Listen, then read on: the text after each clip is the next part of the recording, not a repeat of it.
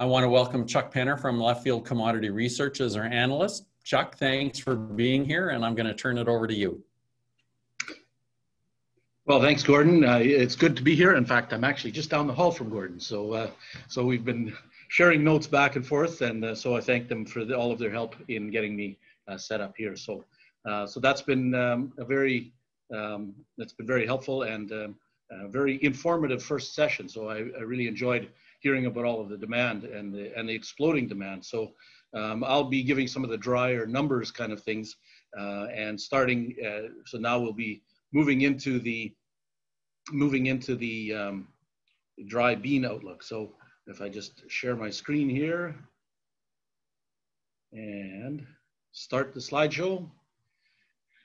So I'll be talking about dry bean outlook, and as I said, I'll be giving some of the overview and some of the bigger picture numbers, and then later on the panelists will be providing some of the color commentary, if you will, and giving some of their perspectives. So filling in the blanks that are in the presentation. So as I said, we'll look forward to that part as well too. So we'll be keeping us moving along fairly quickly. So from a Canadian perspective, we saw acreage of dry beans really rise this year again. And so the latest data actually just came out yesterday from StatsCan, showed that 420,000 acres of dry beans had been planted. So that's a steady increase, and a lot of that increase, as you can see, is in the green bar there, which is Manitoba, and then also in other Western provinces, there's been more growth. And to a large degree, dry beans had been pushed a little bit to the sidelines by expanding soybean acreage in previous years. And now, share the PowerPoint. Sorry, I thought I had it here. We'll try again.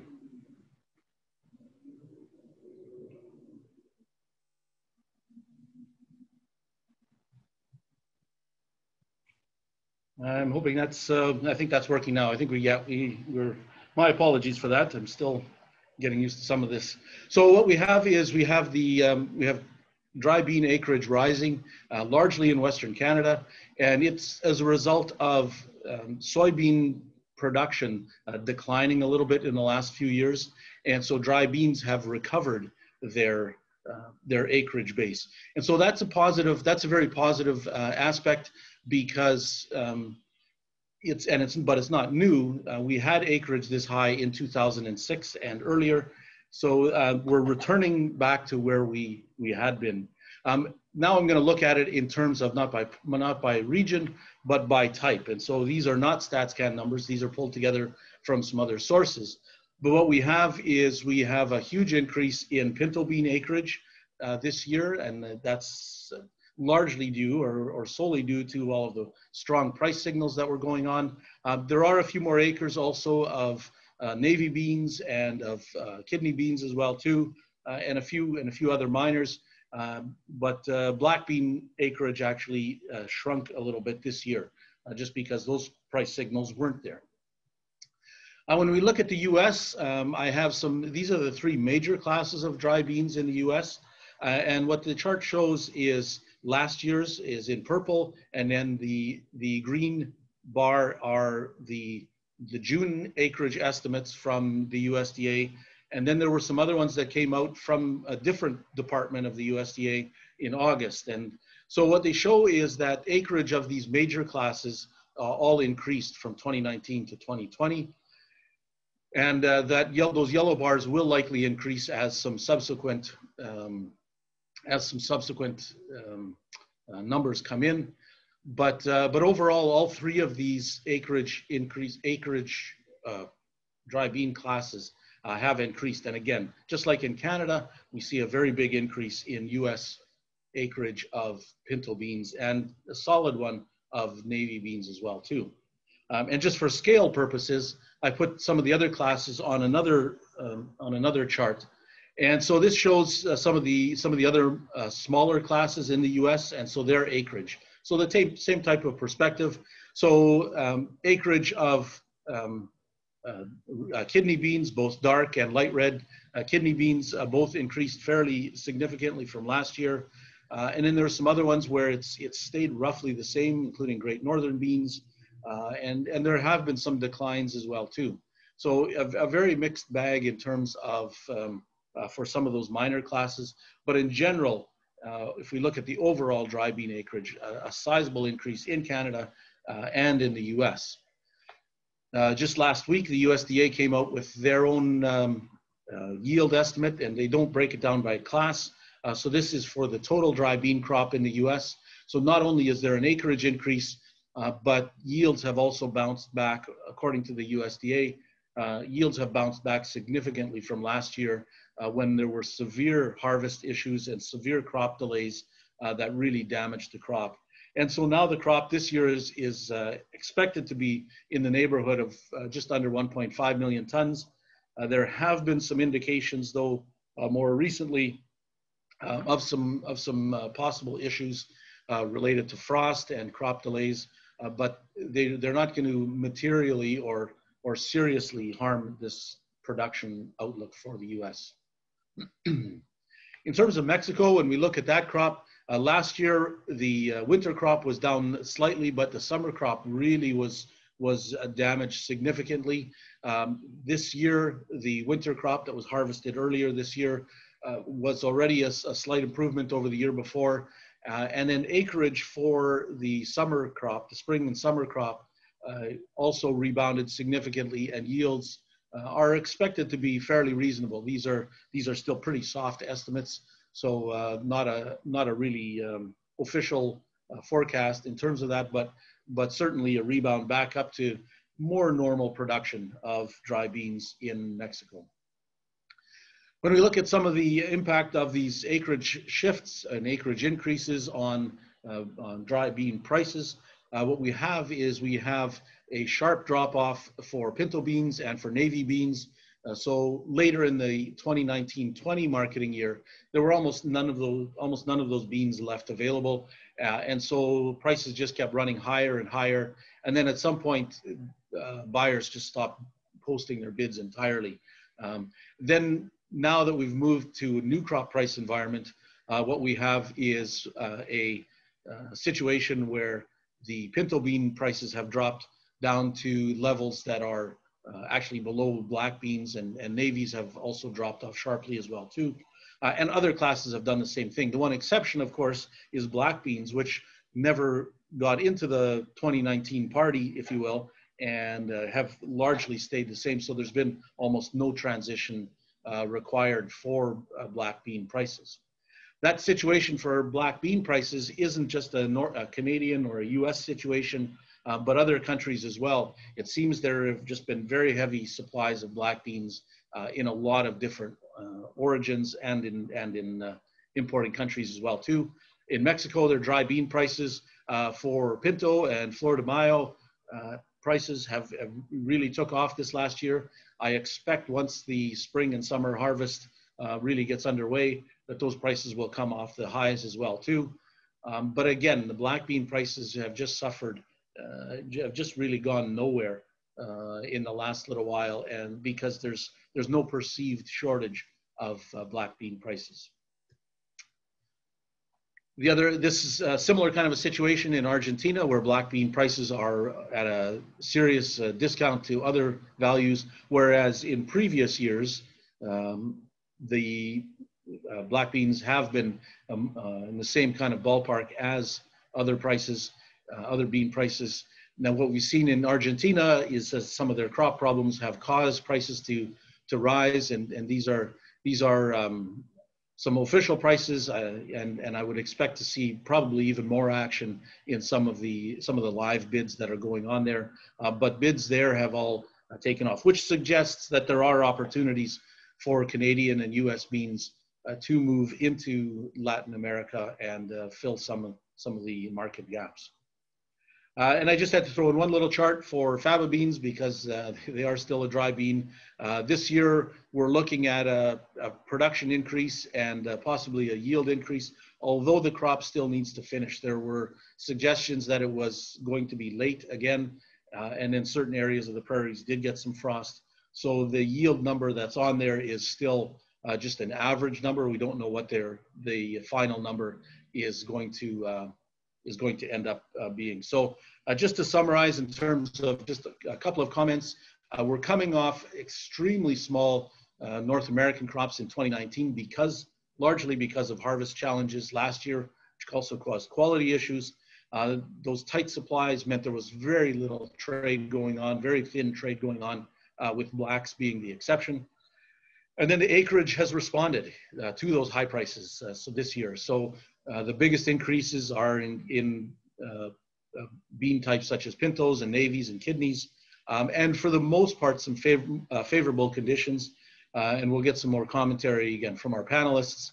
And hopefully we'll see a little more demand from South America for some of the bean classes anyway. So that's all I have. And I think from now, I'm going to turn it over to Cindy. Thank you, Chuck. I appreciated your insights.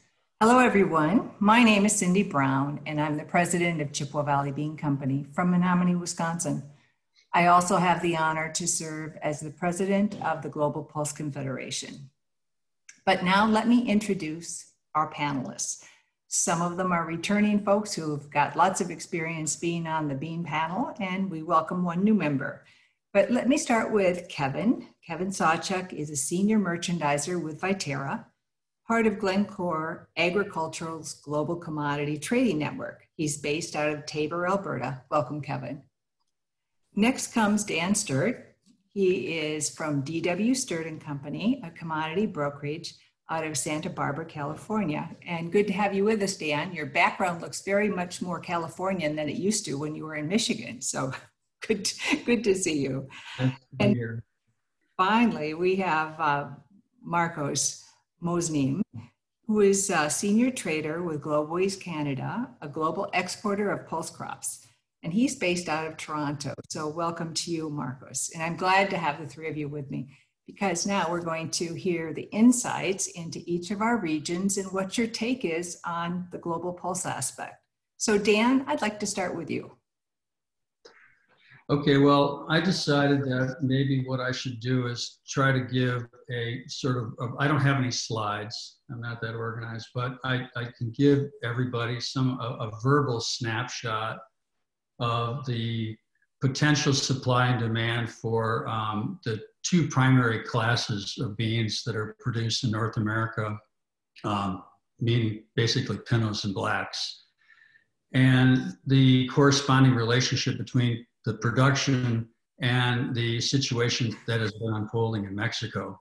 So based on what's going on right now in terms of harvest in Mindak, Manitoba, et cetera, I have good news from an exporting standpoint, but also from a global importing standpoint. And I'd like to start with Mexico in terms of discussing what's been going on down there and why we have opportunities that we definitely need, because we have some significant production of these classes of beans, and Mexico is a very important customer to all of us.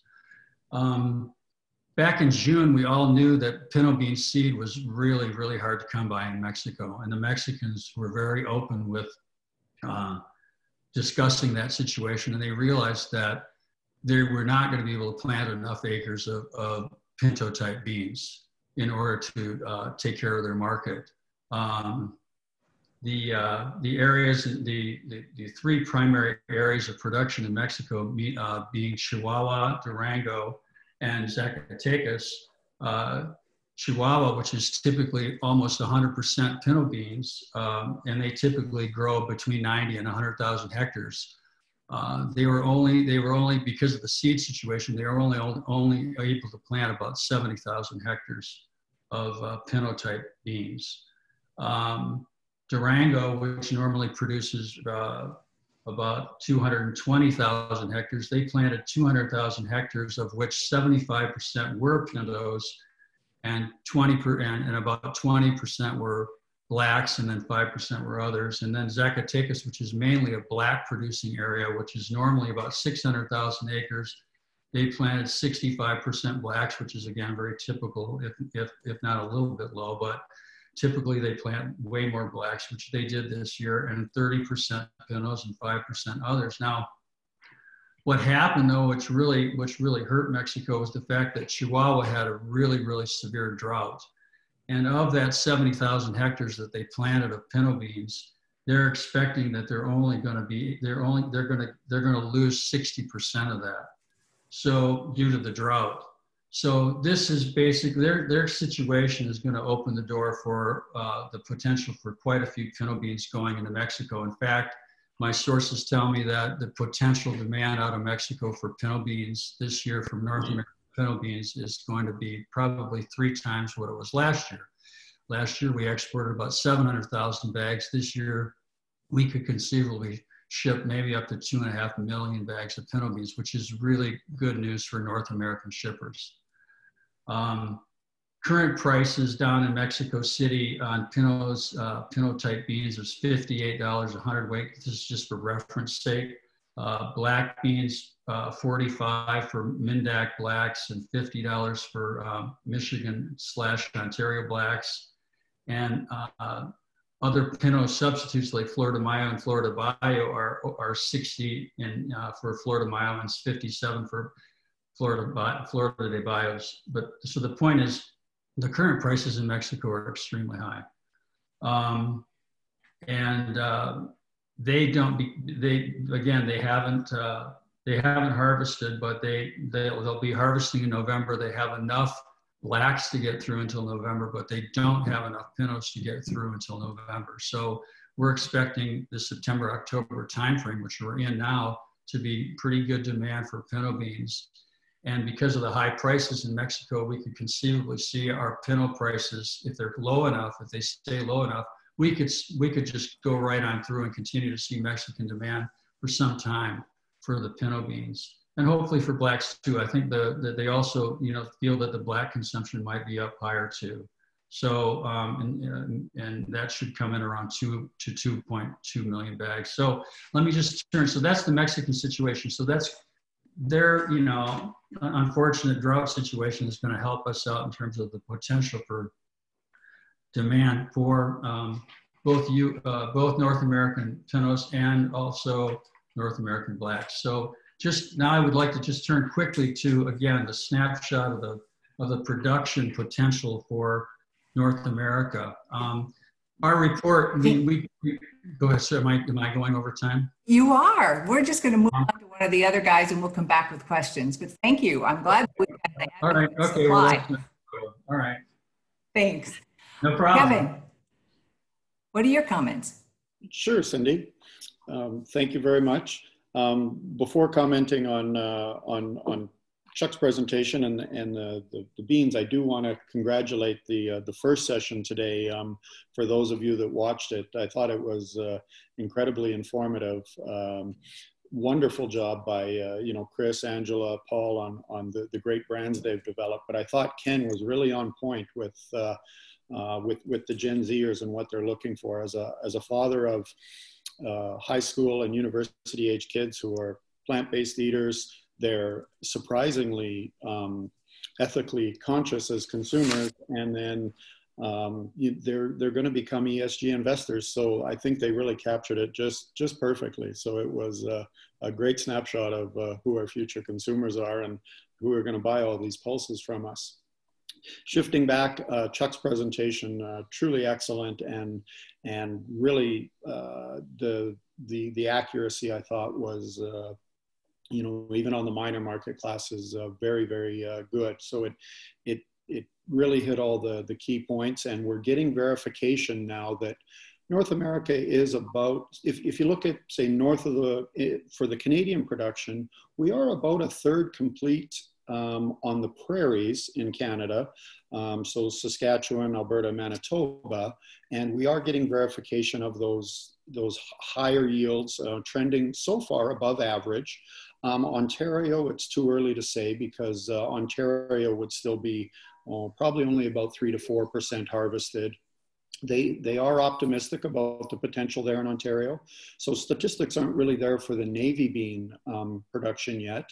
But overall, I would say the white bean complex is among the more bullish as far as supply goes. When we look at Chuck's numbers, the potential to build on the major market classes, you know, some meaningful inventories this year, despite the low inventory levels, be it in West Africa, South America, Mexico.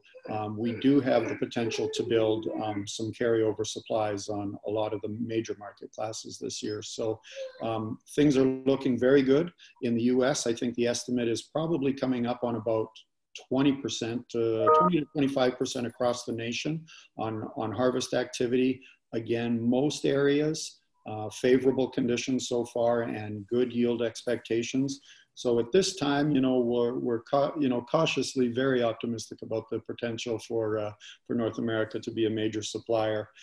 Cindy, if you like, I can cut it off there, and then we can come back to marketing questions afterwards, if you like. Let's do that, Kevin. Okay. Thank you very much. Marcos, what do you have to share with us? Well, after so interesting comments from Dan and Kevin and the beautiful presentation from Chuck, it's hard to comment too much, but I can talk a little bit about what's happening in Latin America. Brazil has had a problem with their black bean crop, meaning they are buying a lot of the black beans from Argentina. Price at the border between Brazil and Argentina is between $8.80 and $8.60. So saying that Argentina shouldn't be a competitor for for North America this year in the black bean. Regarding other beans, Brazil, I was talking today with our Brazilian office, and we were sharing some prices. The pinto bean there is, which is Carioca, it's quite expensive. It's well, we were talking about reals, but it's 290 reals a bag. Their cranberry, it's, in order to go to Europe, they should be over 1,300. It's not cranberry, it's the light speckled kidney bean. They didn't have also the brown eye bean, which is a big export into India. So those prices are super high. So Brazil and Argentina shouldn't be really competing with us and with our crops. So saying that, starting with an almost empty pipeline in North America, I don't think prices will drop much more. Thank you, Marcos. You know, I think we come back to that in just about all of our classes, don't we? When we talk about having an empty pipeline as we came into 2020 crop, people had stopped buying. Shipping orders are coming in extremely quickly right now as we're trying to fill that pipeline back up. And I personally am very happy that this year we're going to have an adequate supply of beans to offer the world, because it looks like North America is going to feed the world based on what our crop hectares have been, as well as the yields. It looks very, very promising. I was just going to say a few things about kidney beans, imagine. One of the things that I'm pretty excited about is that since 2016, the International Year of Pulses, we've seen a fairly large increase in pulse consumption. And I can say that kidney beans have increased globally by about 30%. So seeing those large acres that we've got projected for this year shouldn't be a concern. It's really a positive aspect as we try to fill that extra need that we have out there. We have only one quick little question here, and the question was, where did the numbers from Canada come from? I think StatsCan were part of the information, and I think Chuck said he may have gathered some of the others from another source, but for the most part, they were from Stats Canada. That's correct. Yeah, yeah. This the acreage numbers by province were from StatsCan. The other ones by type came from mostly from crop insurance, provincial crop insurance numbers. Okay, very good. The other aspect, I think, Kevin, you were going to talk a little bit more about North America as we came into, or I'm sorry, about the US as we came into it, but do you want to come back and pick up the rest of your comments? Sure. So as we do, and just supporting Chuck's comment, you know, on the Canadian side, it is quite easy to get very accurate planting statistics in Canada with a very small number of processors and contractors, you know, bean dealers in Canada. quite geographically isolated production areas. And then, of course, as Chuck mentioned, the crop insurance numbers, we can almost nail it, right down to the acre in Canada with a relatively small industry by comparison to the U.S. Most years we're at only about 15% of the production of what the U.S. would do in dry beans. This year it's a little bigger. We've been encouraged by, of course, tariff advantages the last 3 years. So it has a balloon for us, which, we're going to see the biggest acreage really since the turn of the century on dry beans. And that is because of that support primarily from Europe and tariff advantages. So this year we could maybe be 20% of the size of the US industry. So a bit of a milestone or a flag for us, I guess. But yeah, as far as, the market side of it, and as you mentioned, Cindy, the purchase orders and the customer call rates are just at an incredibly high level right now. So even as we see supplies building on maybe some of these major market classes, we're probably out into, the December or New Year period before true, S&D or supply demand fundamentals really take over the marketplace, because I think from a capacity standpoint, I'd be shocked if many or any dealers had much nearby capacity that they could sell. So we're seeing, demand for all, export destinations as well as internal, within North America, with the high price finish for almost every variety or lack of supply, supplies throughout the network, be it on the store shelf, in the distribution warehouses, we're all drawn down to probably very low levels, maybe the lowest we've seen since the early 2000s. So there is a lot of fill up needed before true supply demand takes over. I'm chuckling a little bit, Kevin, because I have a friend that always says, order early to avoid disappointment. And that's really what it has been in the bean world for the last couple of years. So as we look at having a lot of early orders and not a lot of time to throw in extra orders at this point, because as prices were high last season and they came down, people just waited to take as much of the 20 crop as they possibly could. So that's been a concern. I just had a question that came through that asked about kidney bean yields. We saw some blight on the front side of the production, mostly in light reds, though dark reds were affected as well. And right now we're seeing average yields without too much trouble. So that is positive as well along the way.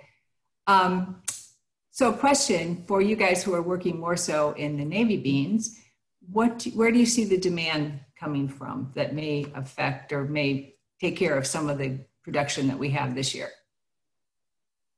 Anybody particular? Marcos, you want to take that one? I'm not navy beans is not my main thing, but Europe is the main market for navy beans, and US. The demand comes from the canners. Ethiopia, as per my understanding, is not a big competition this year, so you'll have a lot of canners coming in from Italy and UK.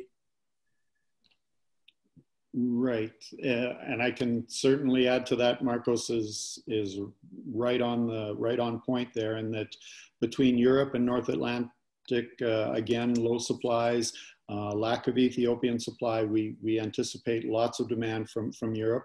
And then when you look at the larger caliber white beans, a shortage, or a very tight supply on the large caliber alluvias, and how that translates down to additional demand for small caliber whites. Again, it's quite supportive of the entire white bean complex this year. So even some non-traditional markets could be looking for navy beans this year as prices for alluvias and Great Northerns likely escalate a little bit. Navy bean demand should be very, very strong. That sounds great. Well, gentlemen, I believe that we will be winding down here momentarily. And our questions were pretty much answered, but for those of you who haven't been able to have your questions answered, or if you have more burning questions, we're all available at any time. Please feel free to reach out to us and we would be happy to answer as best we can. Now, if I read my screen right, I thought we had, there we go. Well, thank you everyone. And we will move into Gordon. It's been a pleasure to be part of this virtual presentation. All the best. Well, thank you, President Cindy Brown of Global Pulse Confederation, as well as Chippewa Valley Bean, and Kevin, Dan, and Marcos. Thank you for your help as well. And of course, I want to thank CFT Corporation again for sponsoring the Bean Market Outlook session. Terrific job, everyone. And Cindy's left an open invitation. If you have additional questions, direct them to Cindy, and we'll see what we can do from there. So we're going to take a 5-minute break to allow you to refresh your coffee or stretch your legs. We are going to be back, so join us, because in 5 minutes we're going to start our chickpea market outlook analysis as well as our panelists. So thanks everyone, and we'll see you shortly. 5 minutes.